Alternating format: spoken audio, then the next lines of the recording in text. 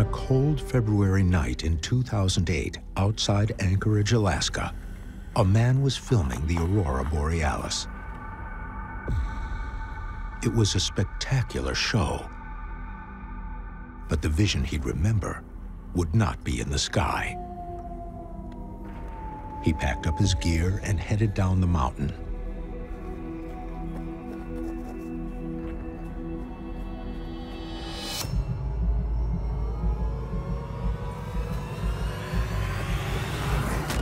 He encountered a woman coming up.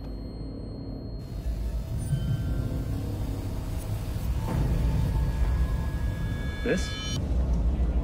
Miss? Miss, you all right?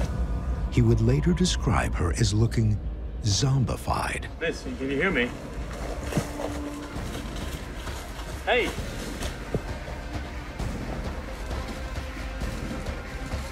He headed down and reported what he saw. Could the light show above have caused the woman's strange behavior? Bizarre stories have surrounded the aurora borealis throughout time. Legends claim it makes people act violently or even become self-destructive. Why did this woman wander into the wilderness? And where did she go? Whatever the cause, she was reported missing that night and never seen again. Inside the vast frontier of Alaska is a mysterious triangle where each year, 5 out of every 1,000 people go missing.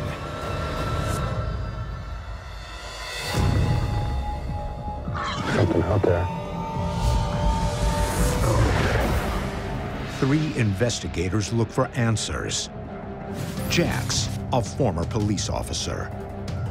Ken, a specialist in strange phenomena. And Tommy, an expert on Alaskan legends.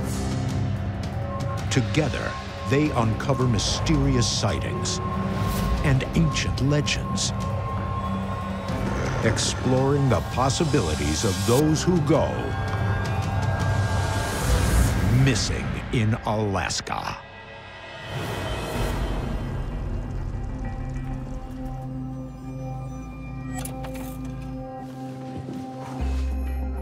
We're going straight up, so you know it's going to be nice and treacherous. Let's do this. The team begins their investigation on the northeast side of Anchorage, trekking up the mountain where the missing woman, Stephanie, disappeared. So this is a popular hike, huh? It's a good spot up here to see aurora borealis. Man, this is a tough climb. Hey guys, this is the exact trail that Stephanie was on. Turns out they found her whole house, the TV on, meat was in the sink being thawed. All signs indicate she was coming right back. And, you know, she was an experienced outdoor enthusiast and should have been experiencing these areas.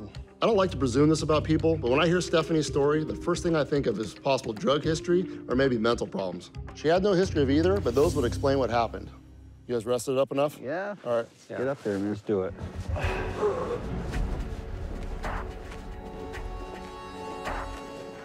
It's pretty steep. I know every native group here in Alaska have their own stories of what the aurora is. Some definitely more sinister than others. The aurora borealis, also called the Northern Lights, occurs in high latitudes where particles from the solar wind hit gas molecules in the upper atmosphere, creating a brilliant display. For millennia, the Inuit believed the lights were lanterns of demons pursuing lost souls. The Fox Indians believed they were the spirits of slain enemies, rising to get revenge. Others saw them as a positive omen. Vikings in Europe thought them to be Valkyries, coming to lead fallen soldiers to their final resting place. Whatever the interpretation, the lights were seen as a powerful force from beyond our realm. But down in the southeast, where I'm from, the Tlingit people believe that the aurora were warriors that went before us. It's their spirit. That's where they've gone. And also when it's red, that there's imminent battle in your future. You're going to be probably warring with other tribes in the area. The correlation between the northern lights and imminent disaster has continued into modern times. In World War II, the lights were spotted just before the London Blitzkrieg. And when Japan attacked Pearl Harbor, the northern lights were seen as far away as Ohio. More recently, Aurora Borealis preceded the massive earthquake and tsunami that rocked Japan in 2011. But does correlation equal causation, or just coincidence? The belief that the auroras signal danger comes from the idea that spirits can see into the future. They see danger coming, and they want to warn people about it. But some people believe that the auroras themselves actually cause danger, that they affect people and make them act in aggressive ways. Now, that's a scary thought. Okay, it's getting real steep again. Almost there, guys. After a really tough hike, we finally got to the peak where we could get a really clear view of the awesome Aurora Borealis. Oh. Whoa. Oh, it's so rich. Oh, wow. That is badass. At the top of the trail, I decided to get some EMF readings under the Aurora Borealis to see whether I can even read electromagnetic energy from this distance. Huh. What do you got there? Oh, check it out. Wow. Oh, my. Whoa. Electromagnetic energy right there. I'm getting some unusually high readings here. What do you make of that? Still going, man. I don't know. What's interesting to me is that on the night that Stephanie disappeared, conditions were very similar to tonight. A very active Aurora Borealis display. And the auroras have radiation that's invisible to the eye. When you think about the dangers of radiation, from simple sunburns to cancers that people get from cell phones, I'm wondering if the Aurora Borealis can affect people in ways that we just don't understand. Wait, hear that? What do you hear? Kind of a light buzzing noise. You guys can't hear that?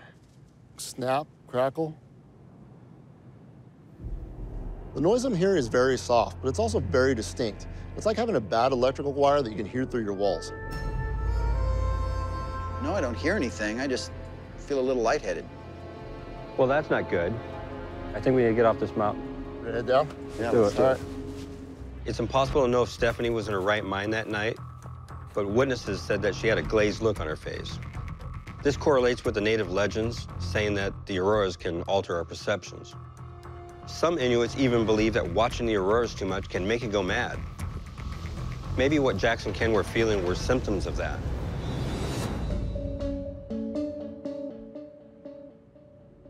After their strange experience viewing the northern lights, the team decides they need to learn more about this phenomenon and see if it can affect human behavior. Ken and Tommy are meeting with Todd Salat, a scientist and photographer who's an expert on auroras. Come on into the Wow. art cave. Wow. That is amazing. Yeah, beautiful. Very impressive, Thank Todd. you, guys. Kind of my life work here on the wall. Basically, what happened last night was we were getting an enhanced stream of solar wind buffeting the Earth. And here's a model, a plasma ball, where the inner red core there, that represents the Earth.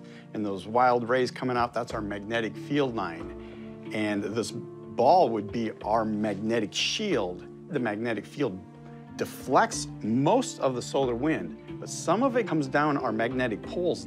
And those electrons, when they make a connection with the Earth's atmosphere, they start lighting up. That is a pretty concentrated dose of energy. The electrons, however, and the charged particles, they're not making it all the way to us because we have the atmosphere, which is very thick. So the energy coming down through the Earth is not going to affect the animals and us? I don't think so, but maybe you've heard of the HAARP program up here in Alaska.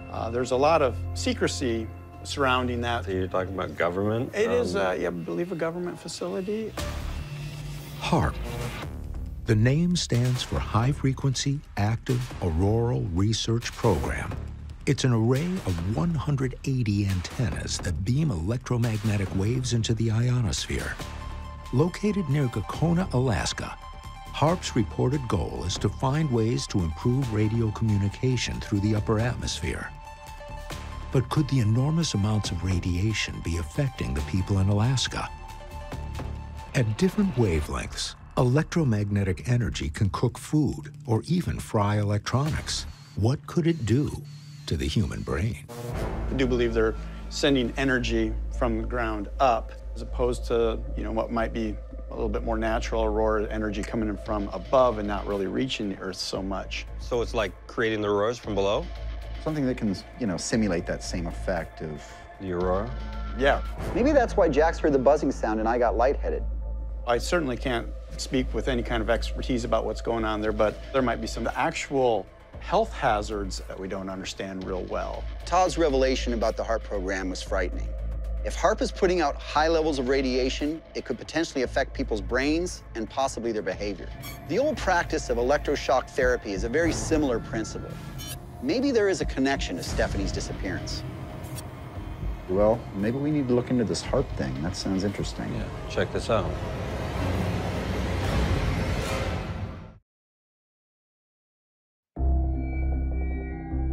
The Northern Lights have long fascinated the people of Alaska.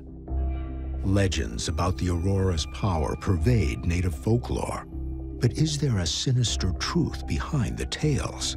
Could a version of these lights be affecting people like Stephanie and contributing to the rash of missing in the Alaska Triangle? And could that version be man-made? A connection has been made to HAARP, a secret government outpost first built in 1993, which is reported to study the effects of radiation beamed into the ionosphere. This is their official brochure that they put out. And the way it's worded, you can't really understand what they're saying, what they're up to. And the internet is flooded with conspiracies about that place. After making the HAARP connection, we began to follow that lead. Tommy reached out to HAARP in order to request a tour of the facility, while I got online and downloaded articles about the organization from the internet. I don't really know the science behind all this stuff. There's probably very few people that honestly do, Well, how could you? They make it almost unreadable.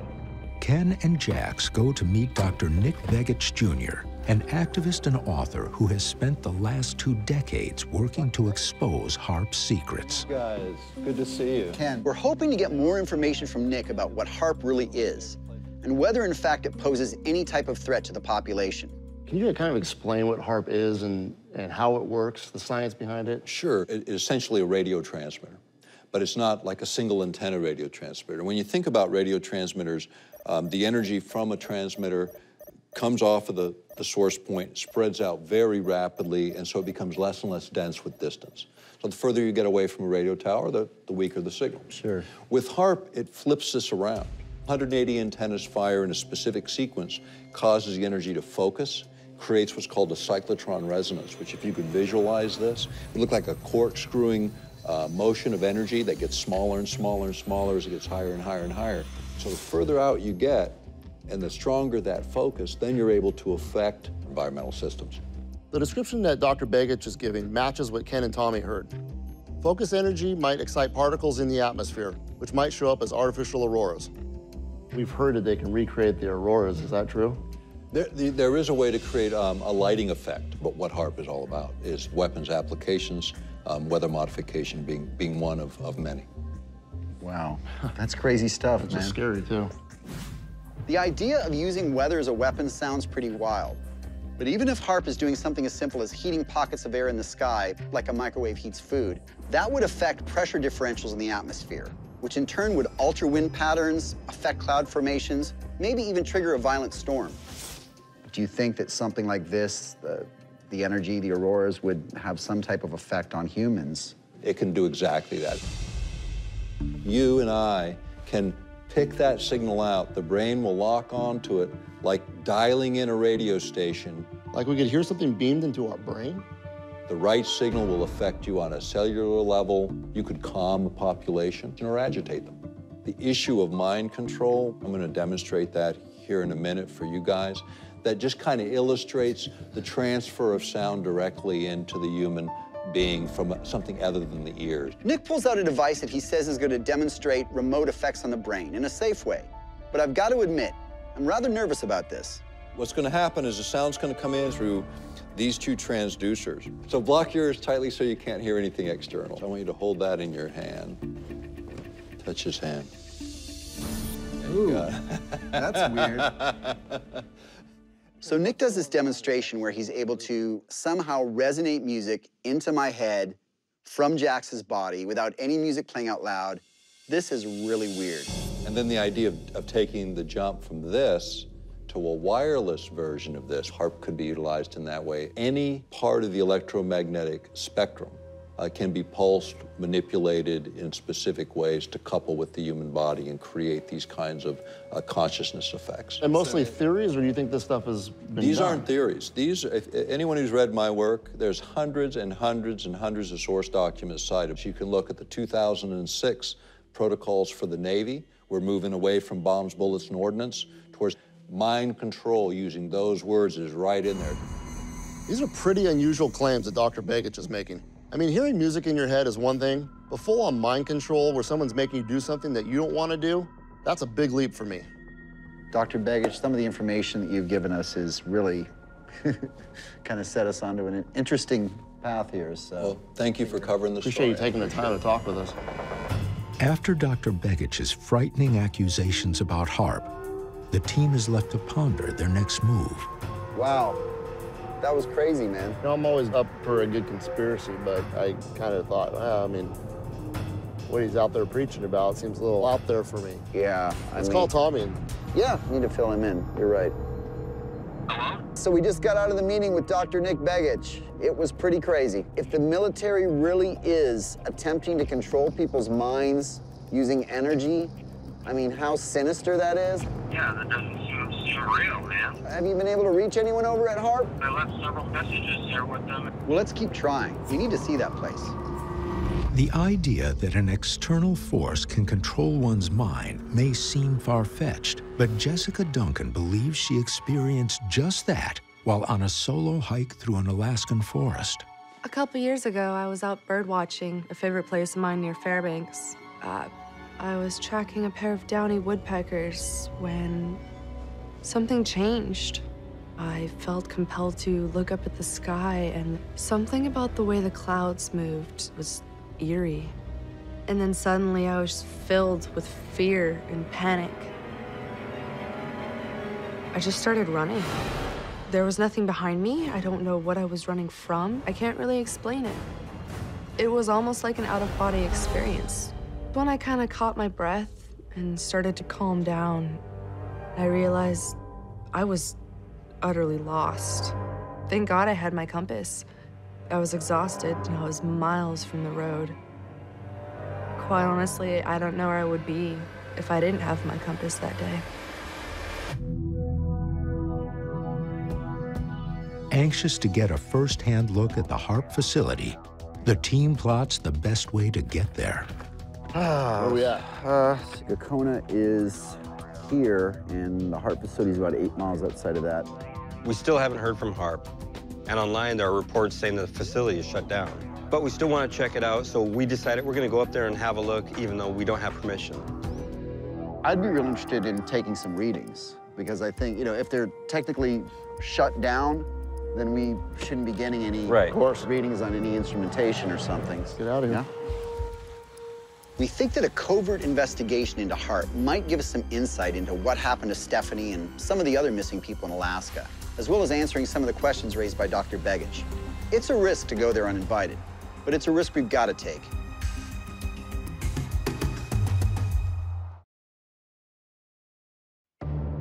Alaska, a land of massive mountains, immense forests, and huge numbers of missing people.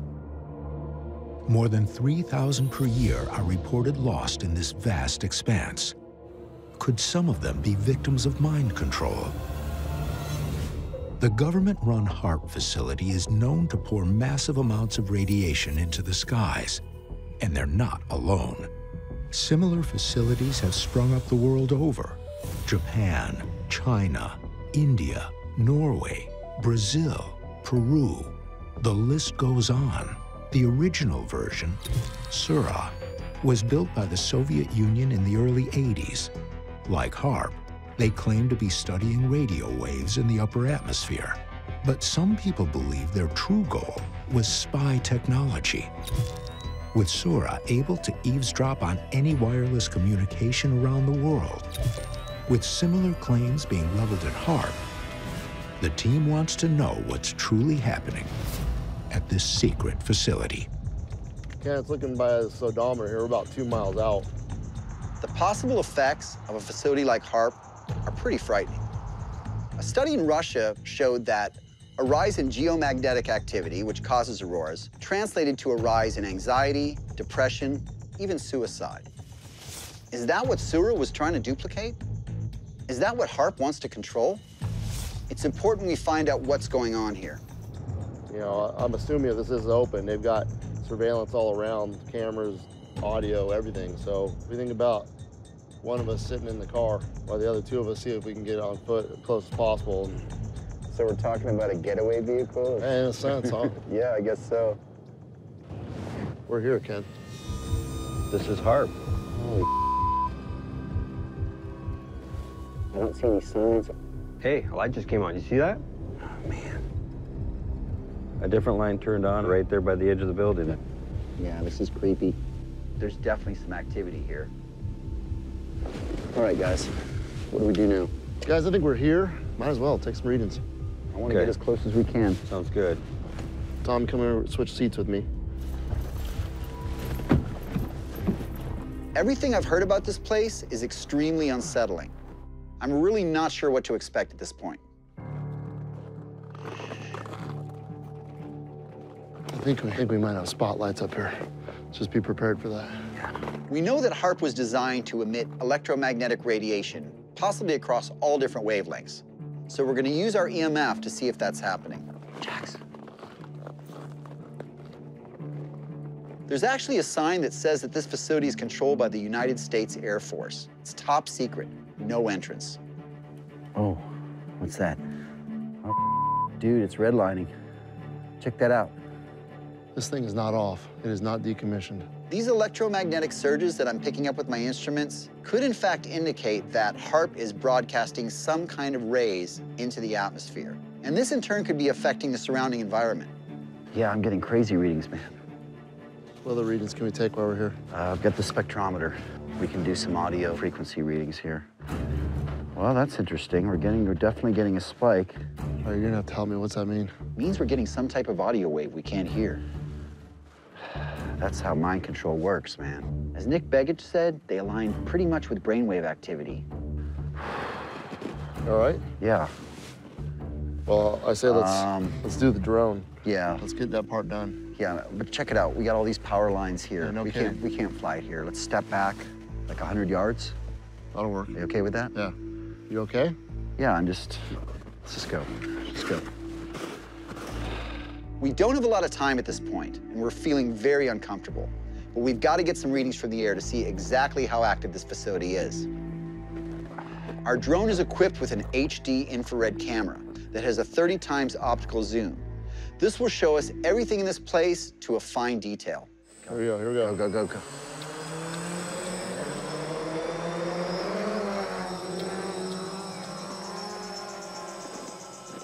There we go, there we go.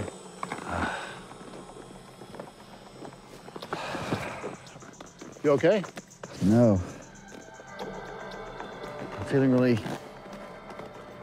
Take a knee, take a knee. I barely get the drone off the ground, and suddenly Ken's doubling over. I have no idea what's going on with him. Like, my stomach is in knots. Man, I'm sorry, dude. I gotta go. We gotta go. I'm bringing it home. This has all the marks of a stomach bug. Maybe it's something that Ken ate. The fact that we are right outside of HAARP may be affecting Ken's subconscious and making this way worse. Oh, lean against me. I don't feel right, man. Hold on. We gotta get this down. It's not cooperating. It's just hanging up there. I'm having trouble controlling the drone. It's like something's interfering with the signal. Hang in there, Ken. This drone has been through a lot, so there might just be a glitch going on. But at this point, I don't really care why things are happening. I want to get Ken out of here for his own sake.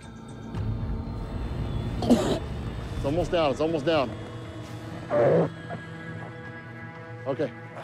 All right, it's down. I can come back for it. Let's get you to the car. I'm here. Come on, stand up. Come on. Tommy!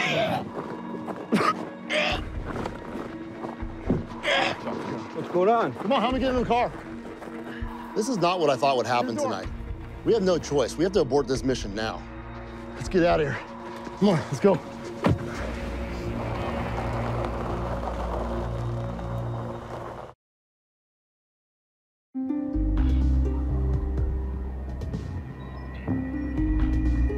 While investigating the HAARP facility near Gakona, Alaska, Ken Gerhardt started feeling ill.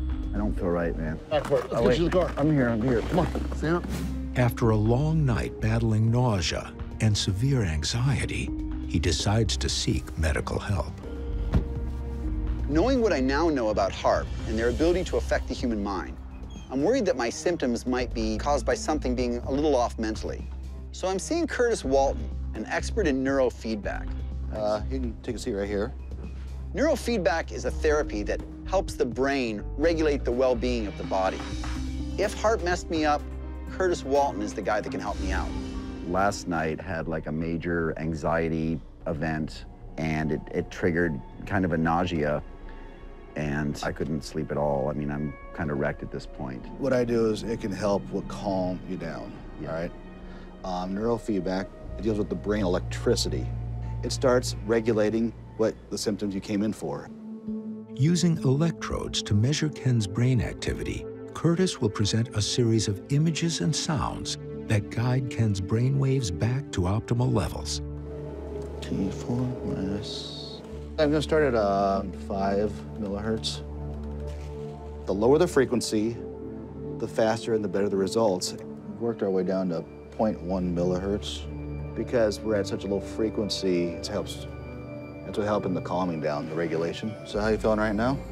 I'm feeling very serene. My anxiety it's gone. I mean, it's... Okay. Yeah, I feel much better. This process is pretty amazing, and it makes you realize how easily your mind can be manipulated. Doesn't it make sense that governments might try to weaponize this? Do you think it's possible that my brain could have actually been affected by these magnetic bursts of energy? They got therapy out there called transcranial stimulation. Okay. It works wonders for depression. They pump magnetic waves into you. You know, correctly, it works great, but anything incorrectly will cause problems.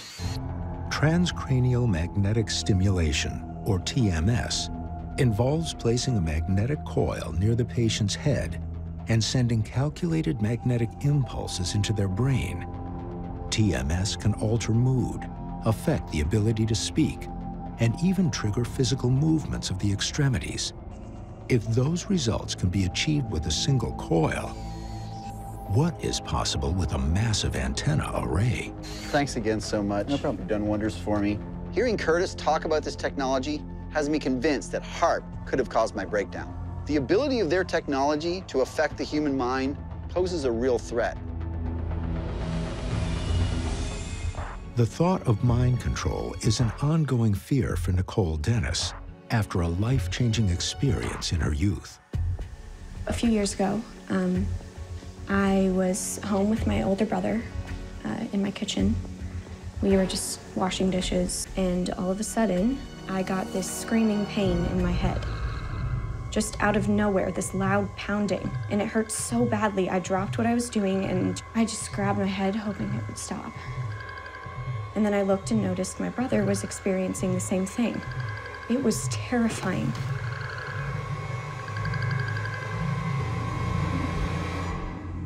And then after a few seconds, it stopped. And I asked my brother what that was, but he didn't answer. He just quietly walked out of the house. And he never returned. He wouldn't have just left us. Something changed him that day. I am so terrified that it's gonna happen to me.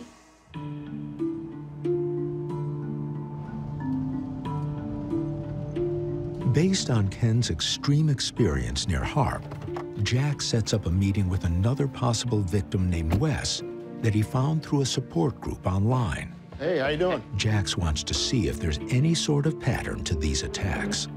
So tell me a little bit what you got going on. I mean, You're involved with these support groups, right? For TIs, targeted individuals, dealing with covert harassment from the government.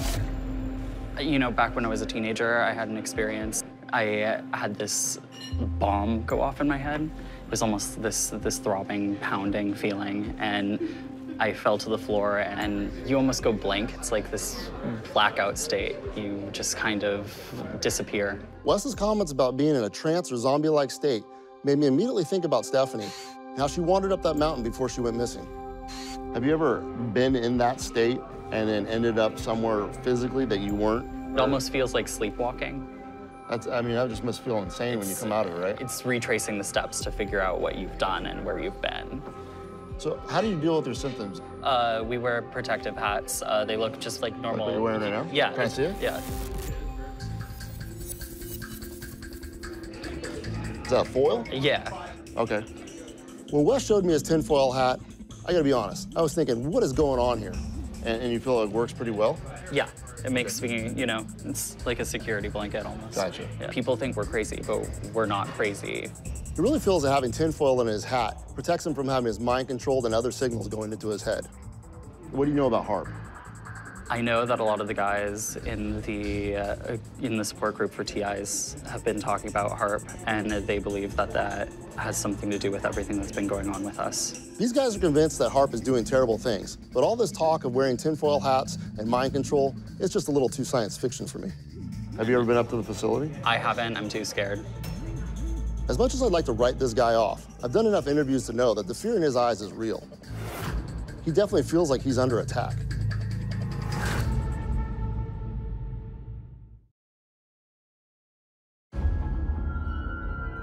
The team's investigation into HAARP has uncovered some frightening possibilities.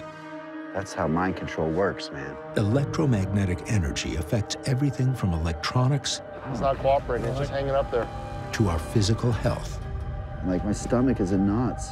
It's almost down. Is the facility manipulating this energy to target individuals? Are some of the Northern Lights a reflection of HAARP's covert deeds? Local resident Shayla Altus believes she witnessed one of these evil deeds firsthand. I live in Gakona with my husband. That's where HAARP is.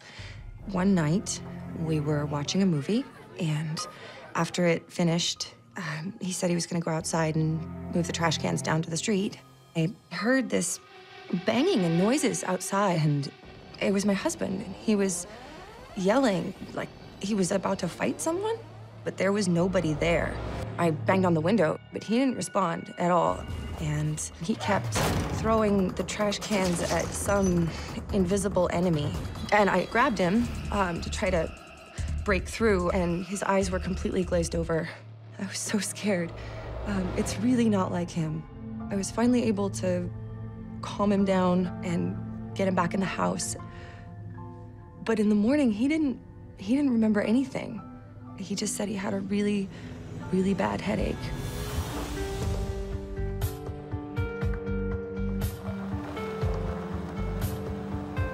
Okay, how you feeling?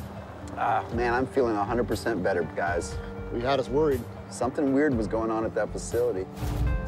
After having to abort their drone investigation of HAARP because of Ken's sudden illness, the team has decided to take a much bolder approach.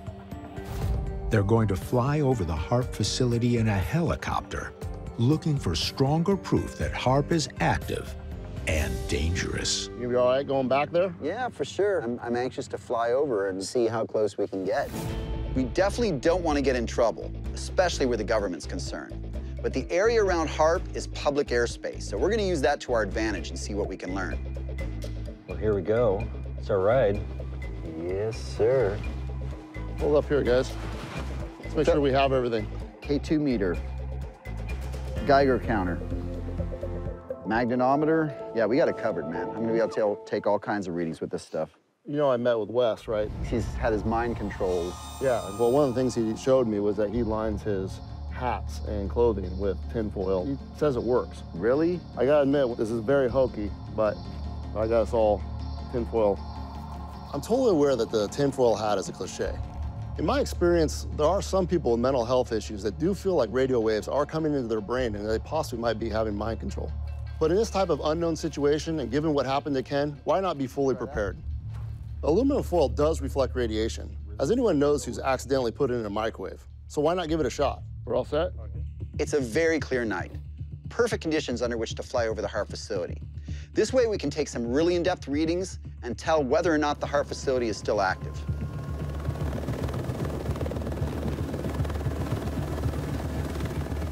Still a little nervous, but feeling much better than the other night. That was pretty scary, man. This is the very first time I've ever flown in a helicopter at night, and honestly, it's very unsettling, particularly knowing that we're going to be flying over the HAARP facility in a covert operation. How far are we from HAARP here? We're about 5 miles out right now. I can get you pretty close. We probably won't be able to fly right over it. Entirely different up here at night. Hard to make out your bearings of where you're at. I don't know which way we're going. Hey guys, look. Wow. Holy. Seeing the aurora borealis at night from a helicopter is a once-in-a-lifetime experience. But it's also strange because I'm not sure what it is at this point. Is this something metaphysical like legends say, or something natural like scientists say, or maybe something man-made by HAARP? We're actually coming up on it right now. There it is. This is pretty much as close as we're going to be able to get. Wow. Very ominous, though. I mean, look at the way it's just kind of standing out here in the middle of nowhere. Flying over a top-secret facility, we're not going to have a lot of time. We've got to get our readings quickly and get out of here. I'm going to bring on the K2. Take some measurements here, Jax. Will you help me out with the documentation? Yes, sir. The K2 EMF reader is the quickest way to see if there's any electromagnetism coming from this facility. This will tell us if HAARP is active or not. Oh my goodness. Wow, that's crazy. We are definitely getting massive reading on the K2. Electromagnetic. Look, it's redlining, guys. Yeah. See that, Taking Tom? out, I see that, yeah.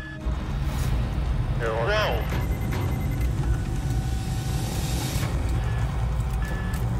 What's happening? Something's wrong. Keith, what's going on? I'm not sure. We definitely have a disturbance of some sort going on here. Holy cow. Holy crap.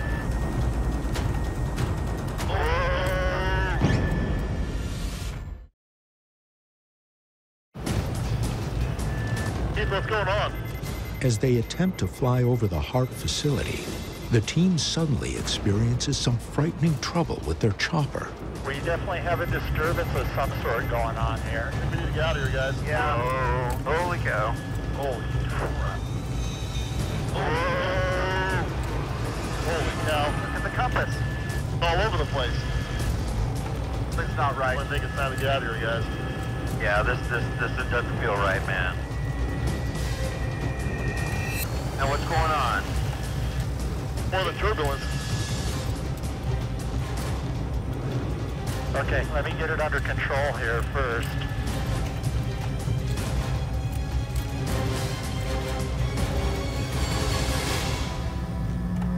Okay, I got it here. We're gonna go ahead and head on out of here.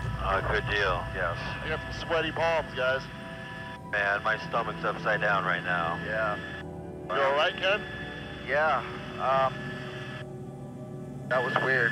That was really, really weird. I think we have enough data now where we can definitely make some determinations. That was utterly terrifying. Right as I was getting strong EMF readings from HAARP, our helicopter pilot lost control. We know that electromagnetic waves can affect or damage instruments on a helicopter, so maybe that's what was going on. All that matters is the pilot regained control of the craft, and I'm glad to be back on the ground, safe and sound. Between the readings and the way the helicopter was malfunctioning, no, something's going on. This place is supposed to be shut down, guys. What we felt tonight and what we saw the other day with Ken, this place is not shut down. Yeah, definitely not. Something's going on. Our EMF readings strongly suggest that the HAARP facility is still active, despite the fact that they're telling us that the facility's been shut down. And when you consider our experience on the helicopter, it suggests that there's something more going on than what the public knows. These government facilities are covert, and they may be working on something that we may never get concrete proof of. Whatever the team just experienced, at least it didn't involve mind control. This time.